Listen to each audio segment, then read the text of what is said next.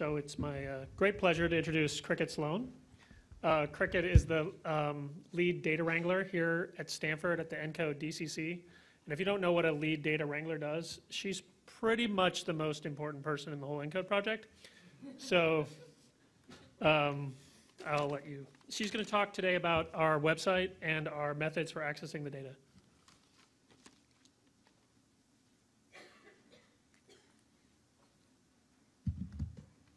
Hello. I'm going to have one moment. Let me get my thing up. Great.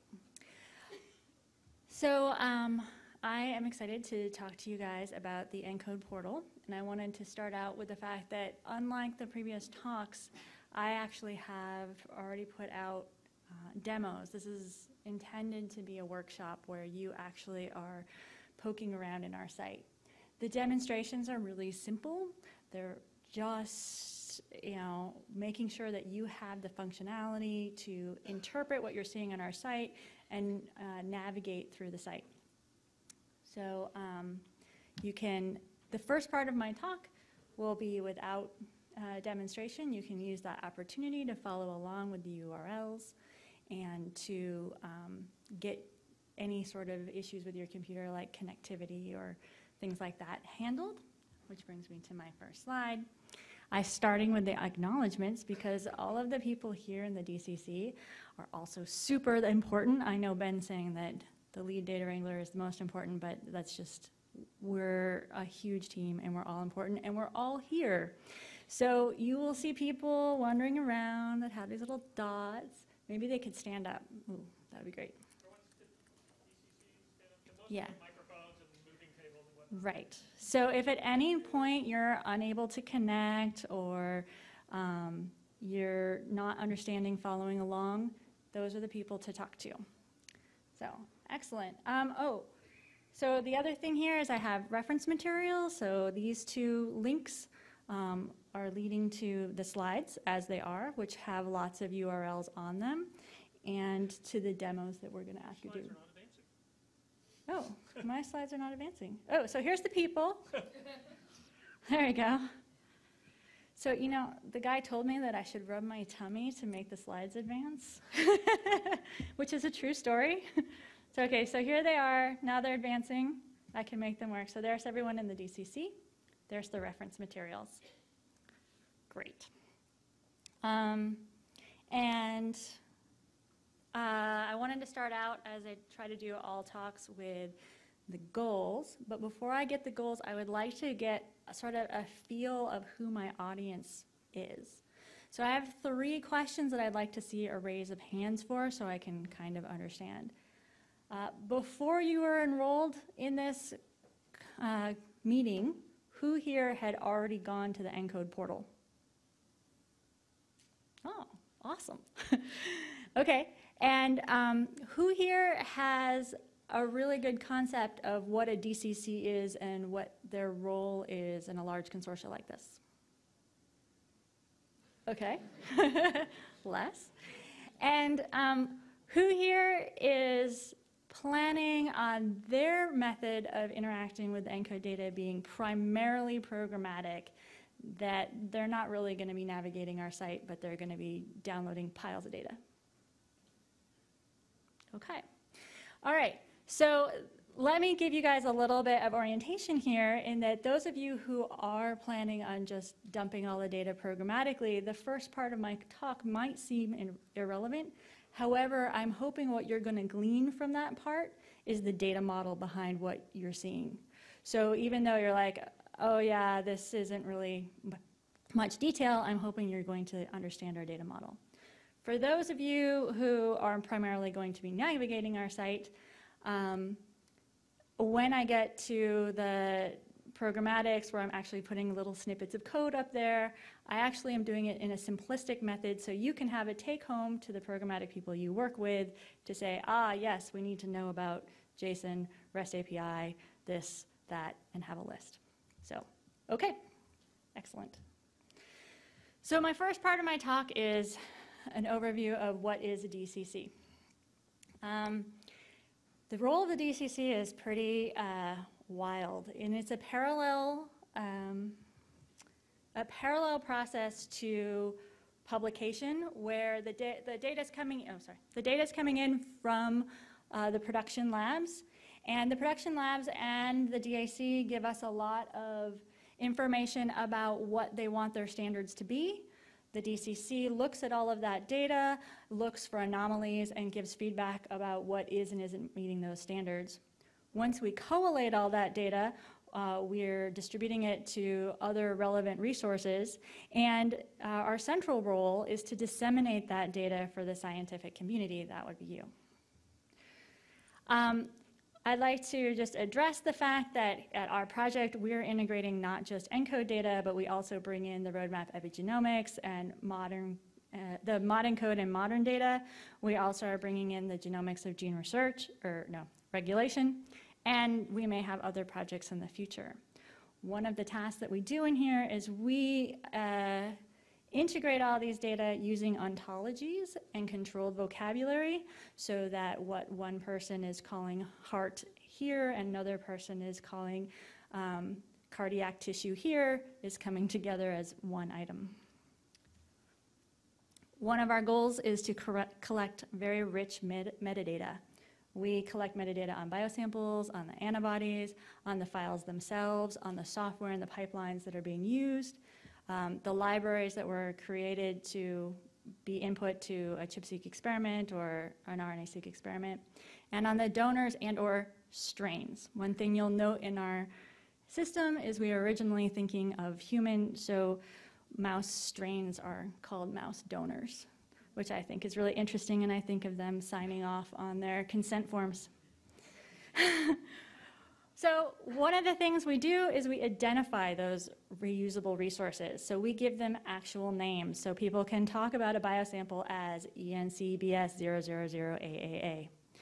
I have highlighted here in yellow the encoding system of the accessions. So an experiment has an SR in it, a file has an FF in it, an antibody AB. All of these items are so that you can share these items, and when you're talking about a pipeline, you won't be saying, oh, it's the ENCODE ChIP-seq pipeline. You would be saying, oh yes, it's ENCODE pipeline 000AAA. So I'm going to take a little detour on identifying biosamples. I find that a lot of people coming to our site have a little bit of trouble understanding when they see our list of biosamples. So we don't consider a cell line K562 a biosample in our sample or in our system. K562 is a biosample term. You can have a K562 sample, and in this case, let's see. Here we go. So here we go. Here is a cell line. It has 2 independent growths. Each of those independent growths would have their own identifiers. Those would go into a library, each into their own library, and those libraries themselves would have individual identifiers. Similarly, over here in a human, there might be heart tissue and liver tissue that come out. That liver tissue might be further separated. The heart tissue might not be separated, but then have 2 separate libraries prepared. Every one of these are getting their own biosample identifier, even if their biosample term was all heart or liver. Okay, so one of the key things that we care about in the ENCODE DCC is tracking the provenance of the data and where it came from. I'm sure all of you who have had this experience where you've downloaded a bunch of files and they say things like heart, filtered, trimmed, chip, and some coded target name. We are really trying to get away from that and have every single detail of what went into making that processed file. So here, you'll see that there's a processed file that you download, like Ziping was talking about, like a peak file. We try to track the pipelines and the software that went into that file, and to indicate all the process files that went into that processed file, the software that used to develop that, going all the way back to the raw data the replicate structure and the particular biosamples and which experiments it belonged to. So this is a key slide to refer back to for those who are programmatically accessing and trying to navigate through our metadata. So those of you who have never heard of a DCC, which seem to be like most of you, or not heard of, but did not understand what a DCC was doing, which seemed to be most of you, we do curation, we do data integration, we try to do data standardization, resource identification, we track provenance and context, we promote reproducibility, and our ultimate goal is data sharing. All right, so our next topic, after you've been oriented to our DCC, is the site navigation. So I'm hoping that all of you are on encodeproject.org and are looking at our very first page. I think you've seen this on Mike's Payson slide in the beginning. The key things I wanted to point out, and we'll start in a circle here, is we have a quick help in the bottom that will help get you started. We have recent news where we put things like our updates. We have the keyword search or the text search, which we'll talk a lot about later. And then we have each of these menus. This entire bar is persistent throughout every page, and these menus are persistent. Sorry. Okay, so in those menus, we have first the help and resources. I just want to point out that these people that we showed you here are all live all the time at the help desk. And when you email the help desk, you're getting one of our smiley faces answering you. Also, if you want more information about the data, there is an announce, so you can get announcements as they're made. I believe you've been told before that we have our tutorials and our release policy. And I'll move over because I feel Mike Payson handled this. Additionally, I think that he handled our documentation. We have our publications and our experimental standards. We also have more information in the tutorials. The publications pages, when you get through the publications, there are some publications where we know the data set that went with them. You can see this link here that will have a data set, and this will list all of the files that went into that publication. We try to do this to promote reproducibility. Here is our biosample page. That was under the materials and methods, and that first page you'll see materials and methods and biosample. We're not going to delve too much into the biosamples and antibodies, other than I'd like you to know that they're there and that we have these pages that have all of the details that we collect with our goal towards deep and rich metadata. Again, here's the antibody page. You'll see that under your materials and methods. You can move down and you'll see the whole list of antibodies. You can drill down further to see a particular antibody lot. You can drill down further here to have characterization information, and drill down further to get the exact characterization. The next item on that bar was the encyclopedia access. So I believe Ziping has already talked about the encyclopedia. You have both the about, which will lead to the whole section she talked about earlier, and then we have a matrix that will identify individual annotation files, primarily in big bed format that you could download. Okay, so starting here is when we're going to actually try to search data together. So the first, or what I'm trying to get here, is just for you to understand how you can browse and search through our data. Oh, look at that X. When you're at our site, there are 3 primary views that you can see experiments in. And so now we're on that front page you saw. The there's the bar. On the far part, there's the one that says data. And there's a matrix view and a search view. This search view is our primary page. It was our first developed one. We have the action buttons up here. We have filters, which we're going to talk a lot about later. And the key thing I'd like for you to understand about this page is it's by a per experiment basis. So each one of these rows represents an experiment. You can use these little view changers here to get to the report view. What has happened here is we've collapsed into a tabular view. The features that come with the tabular view is that you can sort by any of these. And so if you were looking on that front page and you got to the report view at this point, you could click on accession and sort by there, or target and sort by there. The other feature that you can do is you can click on this columns and you can adjust what the columns are that are in that report view. And then the third feature of this view is that you can download this whole page as a TSV.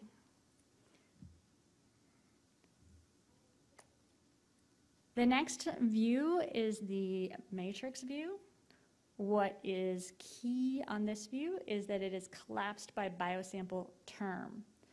So we've just discussed that I have biosamples where every growth of K562 is its own biosample. This here is collapsed by a biosample term, which means that this row of K562 not only represents every growth of K562, but any K562 that has been modified in any way. The top here in the matrix view is organized by assay, sort of giving you a perspective of which biosample terms have been covered in the most different assays.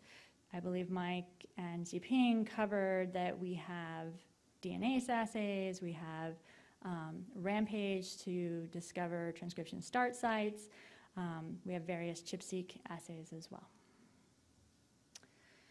So as I said earlier, we're going to hit this search box pretty thoroughly here.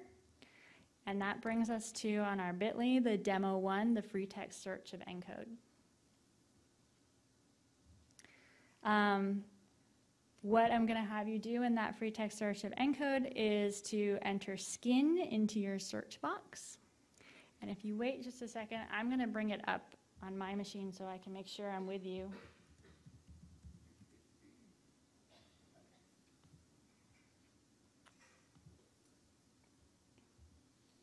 All right.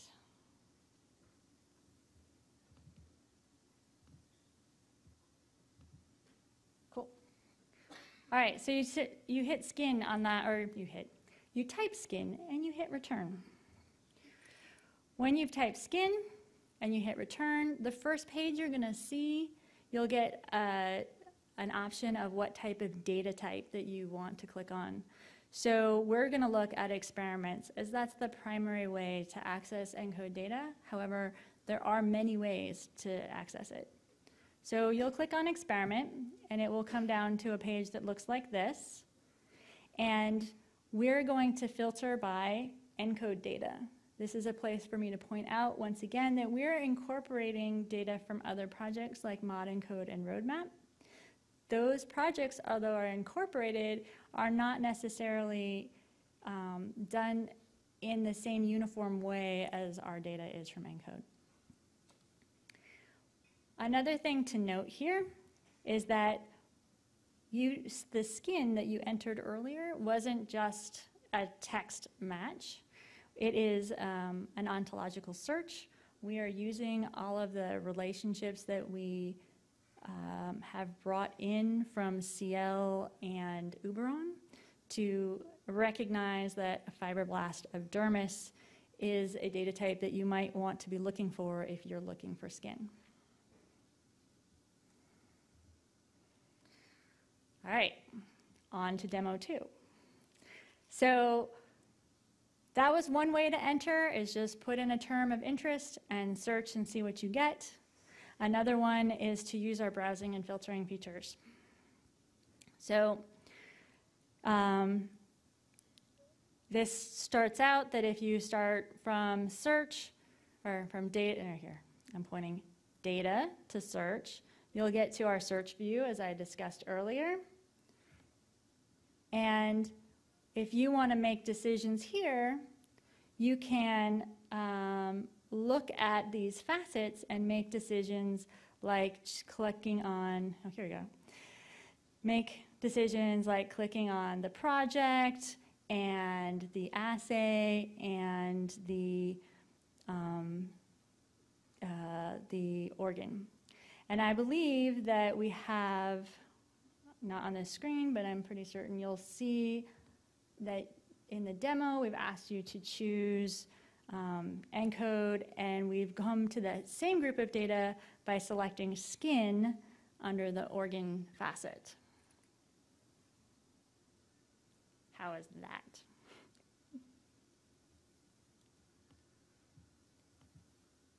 All right. No one has any questions. Their site works perfect. Yay. Making sure I'm with you. Okay. So now we come to the how you would combine this data together. So on the demo 3, it's a combined search and filter of the ENCODE data. In this case, we start out by putting putting skin in the search box. You select experiment. When you get to this page, we're going to select RNA-seq as our assay, and we're going to select adult as the life stage. And if no data has changed in the last week, I believe you will be down to 14 items on your list. In this way, you can start with, I think we have 10,000 experiments on our site, and very quickly narrow down to what you're looking for. I just want RNA-seq, I just want ENCODE data, I just want adult. We went from 10,000 to 14 in just a few moments. We were modeling after Zappos. Okay. When you then can click on one of these RNA-seq, which I hope I have the right one, click on the RNA-seq of the melanocyte of skin. That brings us to the experiment's details page. So on the experiment detail page, there is a lot of information, so much so that it takes 2 slides for me. The top of this page has 2 sections. So on this side, we have a lot of details about the experiment. And on this side, we focus on what we call attribution. What project it's from, who did it, who was the PI for the grant, other places where you could find that data. If it came from ENCODE or Roadmap or Geo, it may have links to other sources for that data. Over here, you're going to find details like the biosample summary and the target, what controls you're using, more of the biological information. The next section is our replicates. So we try to, in ENCODE, to replicate our data. And replicate structure can vary significantly for many reasons. We list here the replicate with the biosample link and information about the library, and then again, the summary of what that data is. The next, actually, I want to explain the files and then come back. So let me move a little bit down. You'll see down here is the list of all the files that go with that experiment. So the files that go with that experiment, we've divided into raw data. These are FASTQs or array files. And then we have the process data. This is data that has been in some way processed from that raw data, whether it's a mapping or a mapping and a peak calling. Then we have For each of those, you can filter here. I'm hoping you guys can see those little boxes. If we have multiple assemblies available, you can click on that. Oops, back. There you go. You can click on that, and you will see a choice of all assemblies or GRC H38 or HD19, and that will filter your files for you. Going back to this image now is given context, because what it is it's trying to show you how all of those files are related. So in this case, we have some fast queues that go into a processing. They get mapped. We have a genomic mapping and a transcriptome mapping, and signals are called off of that mapping. I'd like you to take a moment to start clicking on that graph, and you can see underneath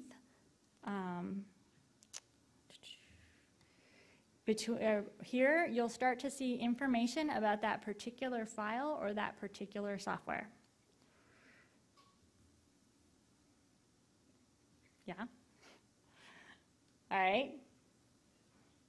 So that graph is meant as sort of a visual cue of how the experiment's related and to allow you to delve deeper into pipeline and software information. The next part on this table is the control by. Controls, sorry. Some experiments are used to control other experiments. A lot of the RNA-seq experiments are used as controls for the Rampage experiments, and so that relationship is indicated there. And then the final page here is the protocol documents. It has all the protocols that the lab has given us regarding maybe library production or,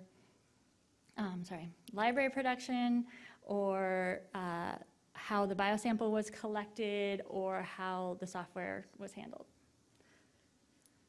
I wanted to take a little side note on a slide that I don't have, but it realized listening to Ziping. Ziping was talking about the annotations that we have. So in addition to experiments, where we consider an experiment to be a wet lab experience where we have taken some sort of tissue and we have harassed it in some way and then we've done sequencing on it, the annotations objects are for holding maybe what you might consider a computational experiment, where they've taken all of this, what she's called ground level data, combined it in some way, and come up with an annotation like enhancer-like regions. So there are objects in our system where you will come to pages that look very similar to this, but they will be annotation pages. Another thing that I wanted to...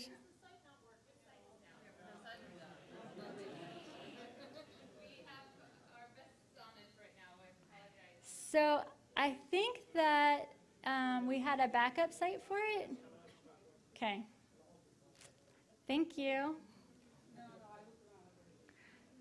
So we had a contingency for if we had too much access on the page at once. Are people accessing the other pages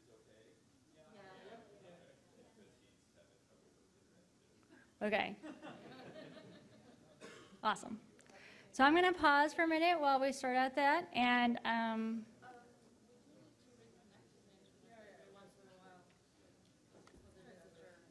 okay.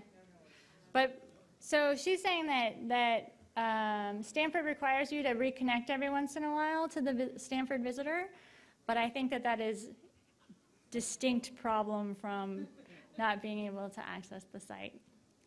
I believe that I was told this morning when I was worrying about this that the answer to my worries is to not do live demos. So the user site's up. I have no way to enter it or write it. It's users.production.encodecc.org. Okay. It has a red bar. So users.production.encodedcc.org. This is our backup site. You'll see a red bar across everything indicating that it's not live. So are we on? Yay! Well, wait till you're all on it. Ben, should I direct some people to test? That should work too. There's a test.encodedcc.org. So you can also go to test.encodedcc.org as well, if people want to be on that one, so we have sort of a distribution.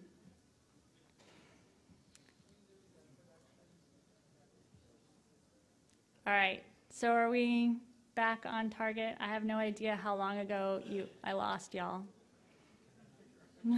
Much further? Users, like users meeting, .production, .encodedcc, which is different than ENCODE project. Yeah. So about here, should I go back? Yeah. Okay. So this is a great thing to talk about URLs. So you can just ignore this whole first part that says encodeproject.org. You have whatever URL yours is, and you can add /experiments, ENCSR00CUR, or you can take that number, ENCSR000CUR, and just put it in the search box, and you should get this experiment coming up, so you're looking at the same page.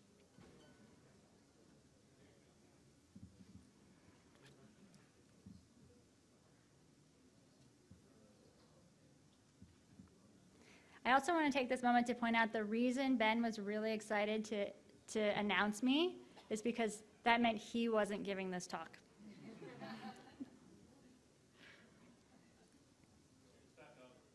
Okay. All right. So some of you can go back to the site. Some of you can go to the users.production.encodedcc, and some of you can be on test. We have 3 different versions of this site up and going. And now we've recovered. All right, so I'll try to more quickly go over this, which is that now that you've gone through all your search and you've narrowed in on your experiment, I wanted to orient you to what you were seeing and what kinds of data are available for those of you who are just going to access it programmatically. So we have a couple sections. The attribution section, I believe we discussed.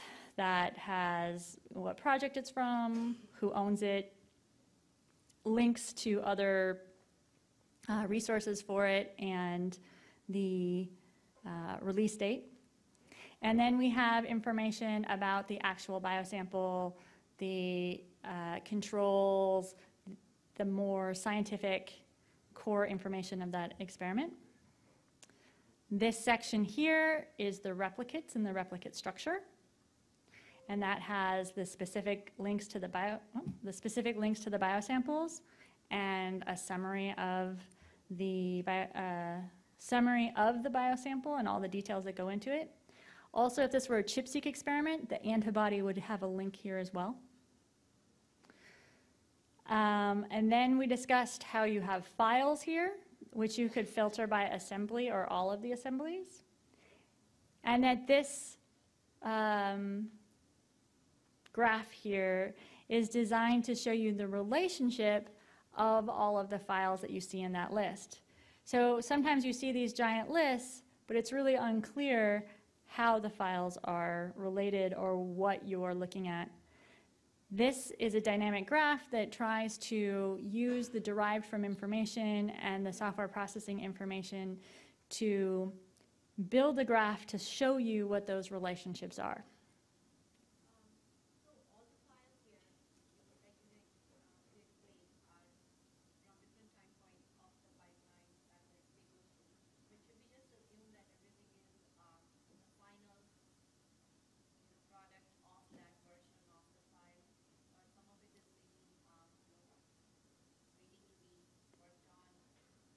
Okay, that's a fun question.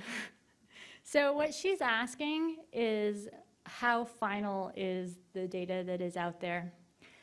And the simple answer to that is that for process data, there will always be a newer, faster, better version. We are working right now to bring all of the human data that we have to GRCH 38 in a fixed pipeline. You can ask us in particular what is the most recent pipeline. That's one of the reasons we identify pipelines, so that you can recognize if you have one set of data that is done with a pipeline that's different than the others. You will see that our ENCODE 2 data has not been brought up to the level of ENCODE 3. We are working on that. The goal is for every bit of data that has enough reads, enough replicates, meets all the criteria of ENCODE 3 data, we will run it through the ENCODE 3 processing pipeline, and we will bring it up to uniform with the ENCODE 3 and bring it up to GRCH 38. So you will see a diversity throughout the site of some data at HD19, some at GRCH 38. And with mouse, we have an even more of a complexity in that you will see some at MM9, some at MM10 minimal, and you'll see some new ones coming out at our full MM10. So, yes? When things are versioned that way, does the accession number change, or is there other annotation of the change of versioning? Okay, so this is an experiment is core around the actual experimental data. So consider the experiment accession as we did this experiment. The processing may keep improving, and that processing will have an accession that is the pipeline itself. So if you were to be poking around on this page, if you click on any of these blue boxes, which I can't do for you live, but if you click on the blue boxes, you will see somewhere where it says pipeline, and that will have an accession number for the pipeline or name. Now that I'm not seeing it, I can pull it up to tell you if it's a name or a.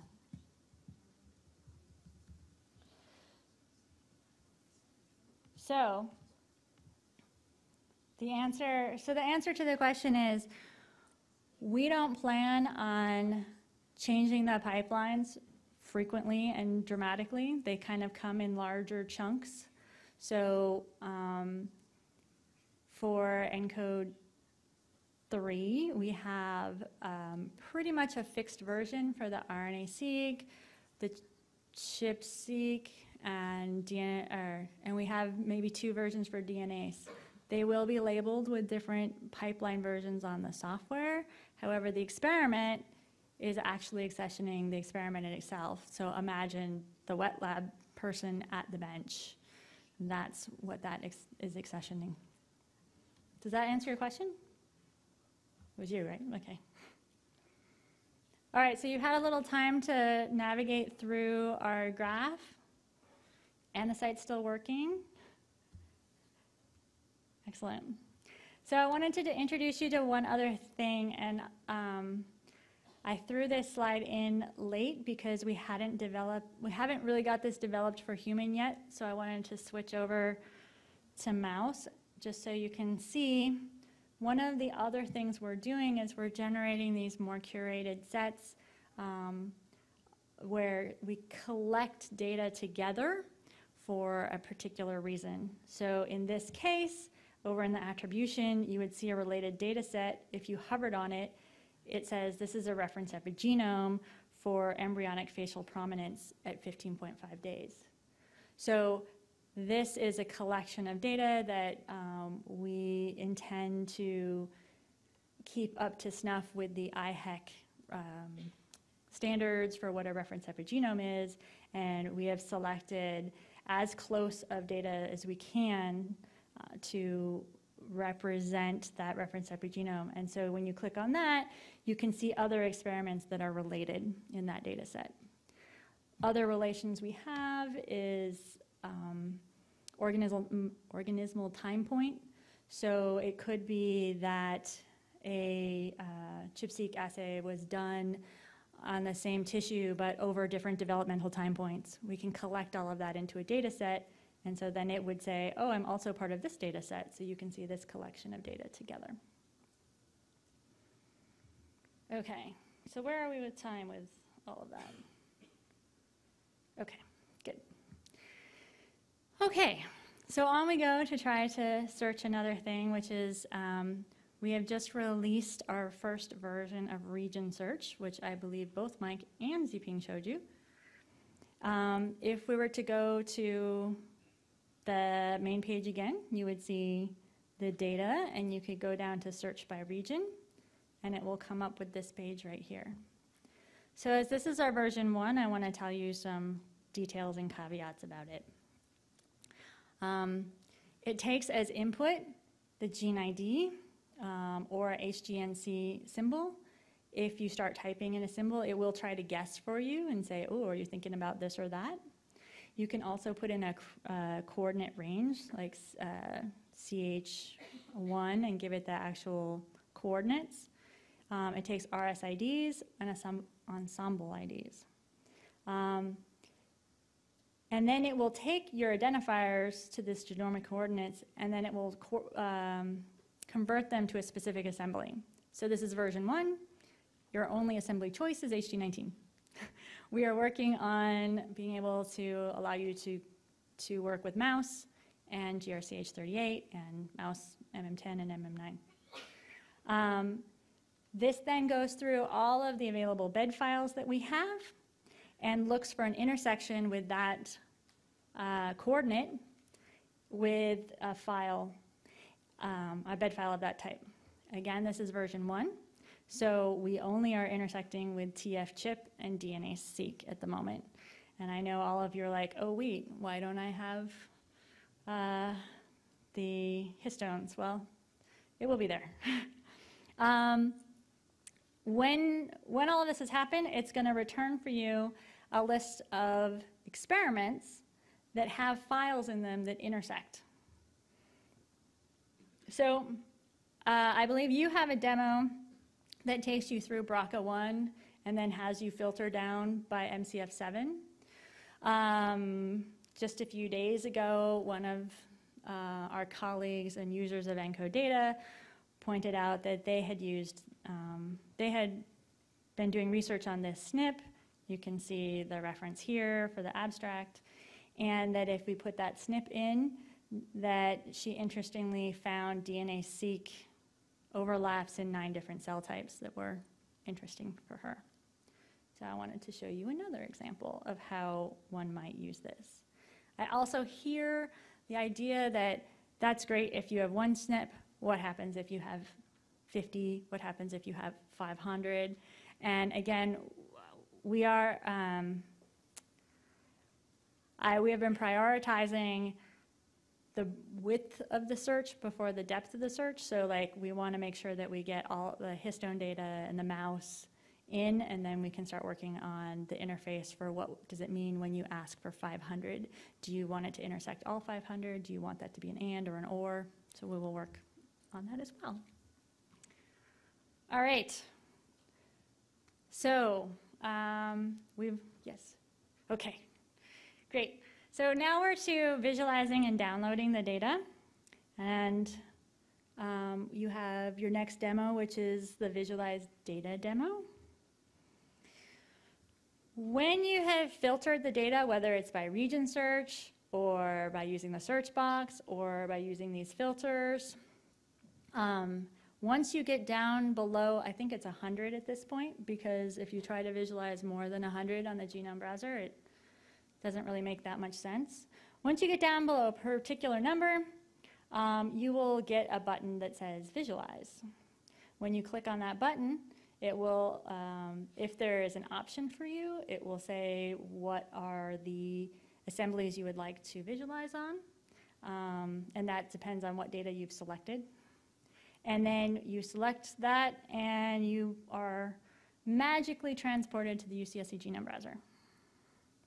How is that working? Wish I could like see a mirror so I could see if everybody's pages were on. Okay, so once you're at the UCSC genome browser, great, thank you. Once you're at the, oh, you're getting all yellows. That's interesting. Oh, okay. Okay, so once you're at the UCSC genome browser, hopefully you're seeing something more like this screen and not like his screen. And each one of these tracks represents a file. And if you look below, you'll see something called hub search, which is their track hubs, which is a bingo word in case bingo's still going.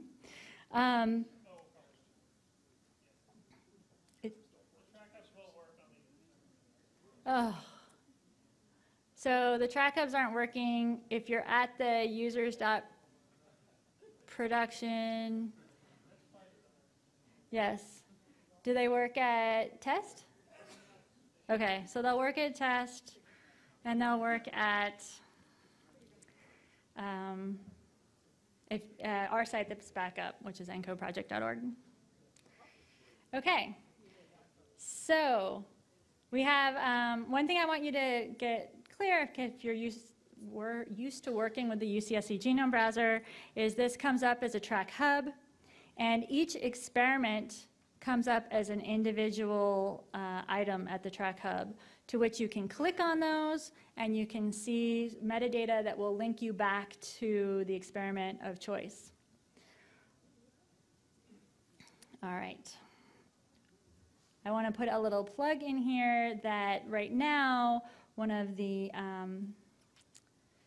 issues is that for the short names, because you can only have 16 characters there, we have the ENCFF numbers. However, if you do hover over it or if you expand it, you get a longer name that tells you more detailed what that file is. And that this summer we are working on improving our track hub interface of making better track hubs. All right, so were people able to get to the UCSC browser? Yay. All right, so batch download of data. One thing I didn't talk about earlier is any given file, if you get to that file, there's like a little button, you can click on it and it downloads. You can download the individual production, like protocol documents. However, this is batch download. I want to download huge amounts of your data. So there is a demo 6 for that. Again, once you've filtered to the collection that you're interested in, you have a download button. That download button is going to give you one singular file that is a list of all the files that you're interested in and a HTTP to a metadata link. I recommend not using that metadata link. I recommend using JSON and the REST API, which we're going to talk about, to get the metadata. But for those of you who are not used to using JSON, it does come in the TSV. So you click on the link, you'll see this box. It will talk to you about where to get help. It'll talk to you about the command you're going to need to use on your machine. So some of you will be set up to use this right away and say, of course, I use curl all the time. And others of you at this point are going to say, what? Where do I type in command line? Okay, so you click on download and you'll see a little files.txt. And you will then get a file that looks something like this. Part 1, the metadata. Don't take files without the metadata. That's sort of my #1 lesson to everyone. Right here is the HTTP for a link with a TSV of the metadata for everything that's in this file. However, you would also be able to get it using JSON from the link that we were just at, and I will show you that when we get to REST API. And then part 2 is the actual files. Back to this box is you now have this file downloaded on your site called files.tsv, or txt, sorry, files.txt. You put this command in and it starts downloading the files. I don't recommend everyone does that right now because it's a lot of files. But I wanted to give a clarity on how one might go about that. Is that good? Okay. So finally, we're at the REST API, and I also see my minutes clicking down. So we'll try to get through this somewhat quickly. We do have a help on our REST API, which I start with right here. For those of you who are not familiar with what I'm talking about, so all of our metadata is kept in a database. It's served up as JSON to our portal, and our portal is interpreting that JSON to make those pages for you. You could access that JSON directly with queries using our REST API to get all of the information that's being used to generate those pages. So I want to reiterate that all of the portal content is in JSON format. And so right here, you'll see this link. And if you see at the end, I've put !format equals JSON. The link where you once were seeing a target, now you're seeing all of the details in format or in JSON. Some of you are going to click on that link and you're going to see a bunch of gobbledygook and you're going to say, wait, what? I recommend that either later today or soon or even right now, you go to Firefox, Chrome, or Safari and download yourself a pretty printer for JSON. And that will magically transform your gobbledygook into something organized like this, where you can click on the minus and plus signs and shrink up or decrease the data, and you can look there at your model. A slide that I just realized that I should have had in here, you will find in our help docs, is we do have a profiles page that is /profiles that has a list of all of the fields that we use in JSON. Okay, the other take-home message that I want you to learn here is that the search queries, when you're clicking on these little boxes here, that's building a URL for you. So I click on RNA-seq here, and you'll see over here that it now says assay term name is RNA-seq. I click here, and it says assay term name is DNA-seq.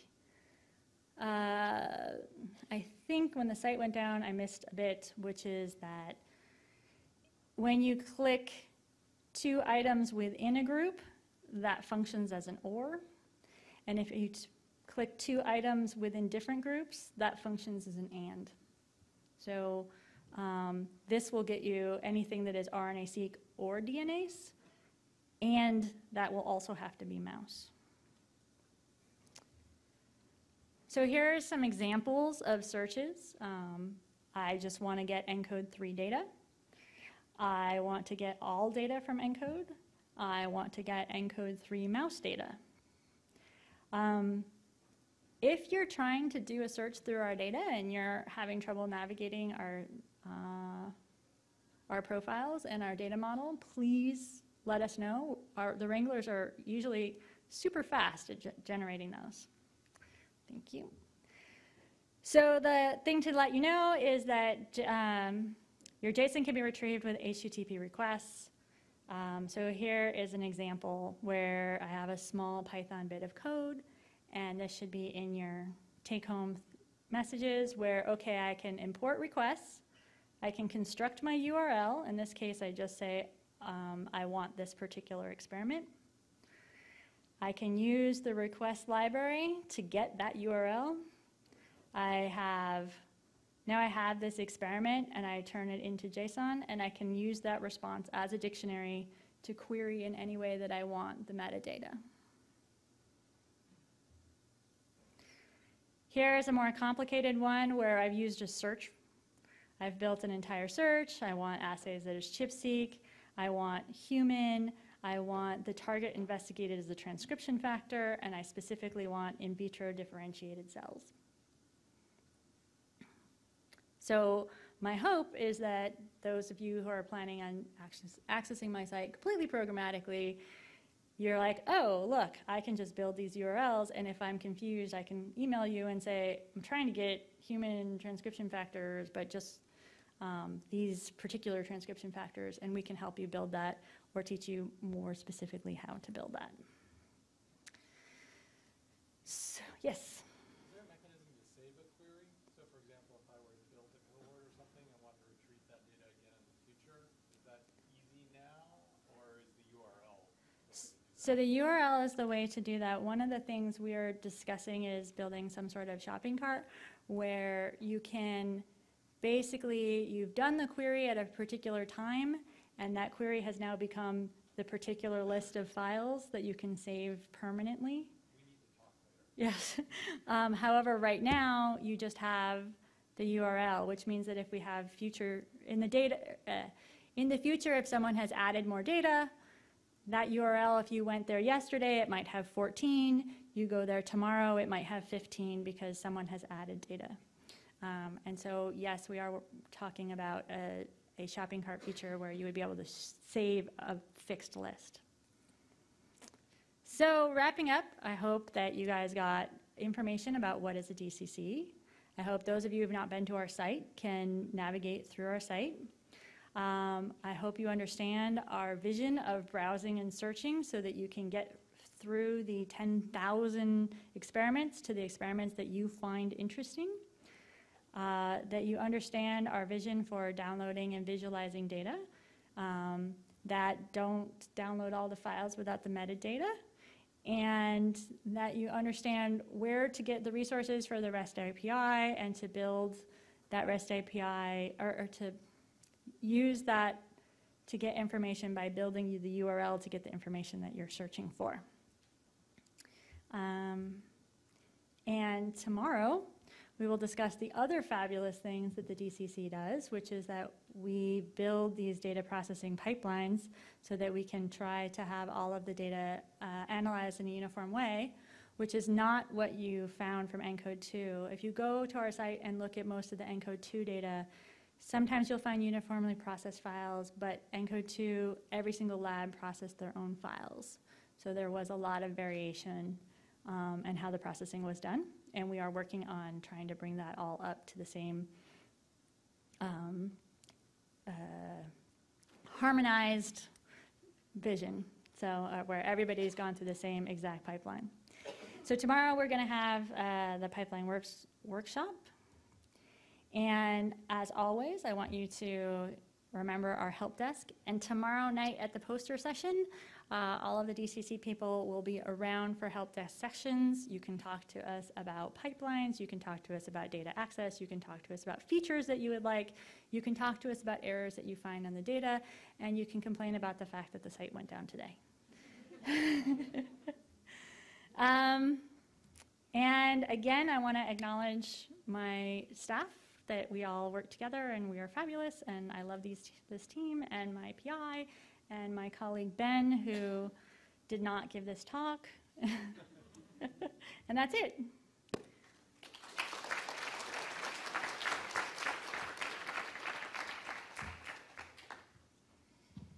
Questions? I'm hoping most of your questions were answered. Oh.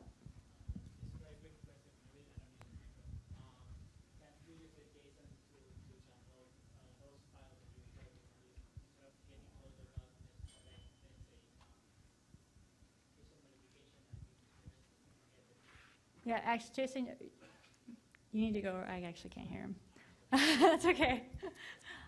I got the first part, but I couldn't hear the second part. Yeah. Can you use this JSON tool to automatically download files, not just data on experiments, but the files that you showed in this list with the curl command, but from the JSON script, and get particular files that you are interested in from given experiments? So the answer is sort of yes and no, in that if you pull the JSON, it will have the address to pull the file, but JSON itself isn't a method to pull the file. You will have to use something to pull files, right?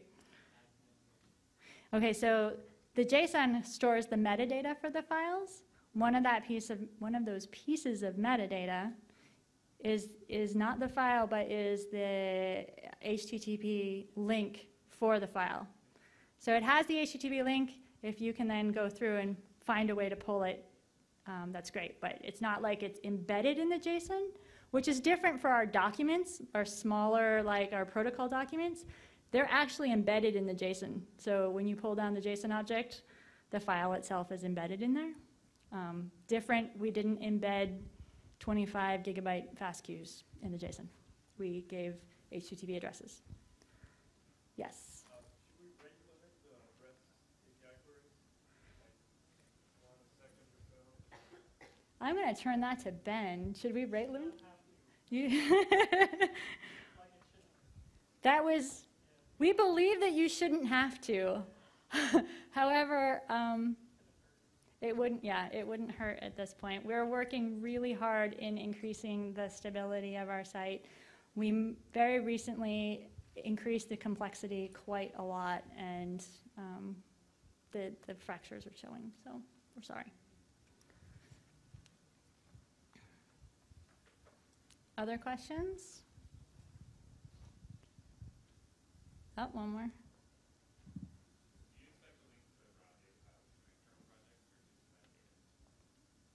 So for mod ENCODE, I believe we have all of the fast queues at this point that we're going to get. For roadmap, the fast queues that are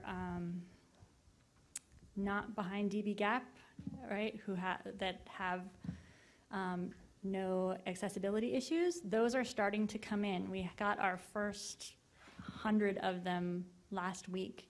So those will start to come in, and we'll have those links there. GGR is giving us all of their fast queues before they give us the process data, and the same with modern. Does that answer that? Roadmap's coming. Well, it's coming, and of course in Roadmap there's a bunch of data that we can't have it because it's not freely accessible.